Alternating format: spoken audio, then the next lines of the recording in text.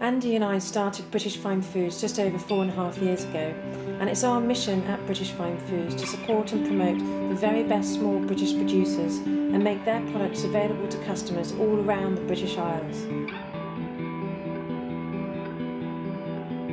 Our British producers put their heart and soul into their products to give us such a truly wonderful taste experience, so let's give them something back.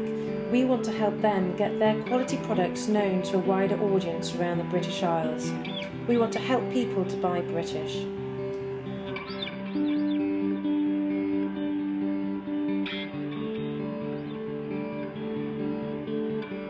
We love seeing the producers and how the products are made. So today I'm going off to Lancashire to go and see Andrew Shorrock, where the famous Lancashire Bomb's made.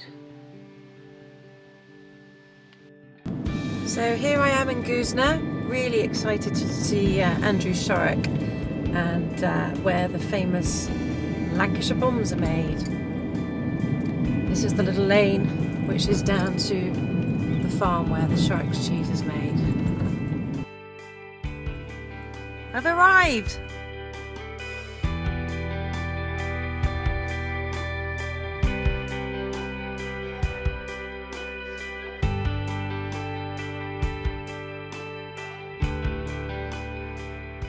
That'd be nice and melted. So is that for the apple and port, that colour? Yes. Yeah. Yeah. So, Dipped in there 4 or 5 times. yeah. Depending on the thickness of the wax. And then hung on here to dry. They're matured for 24 months and they just look absolutely fantastic. Love the champagne and strawberry one with the glitter, and the red onion bomb with the ploughmans, Andrew, is absolutely fantastic. How long do they dry in here for? 10 minutes. Is that all they need? Yeah. And then that's finished? 10 minutes, quarter of an hour. You can't really bag them when the water because they'll condensate. Yeah. And you'll get fluid in the bag and whatnot. Yeah.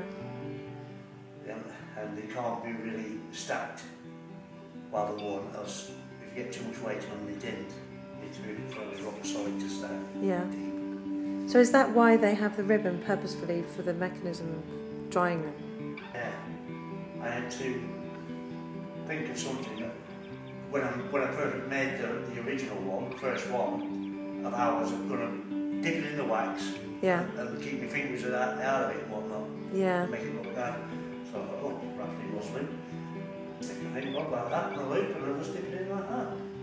So what, because they've been made since 1923, or your family's been making it since 1923, is that right? My granddad was making cheese and won Preston Open Cheese Fair the year the war broke out. So we were making cheese before that, if you know what I mean. Before, yeah.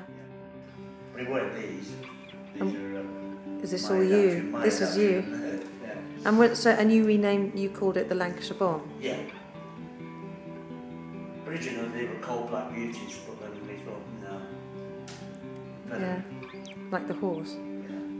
Because people used to ask me if we were made from A horse bomb. milk. Oh dear. Yeah.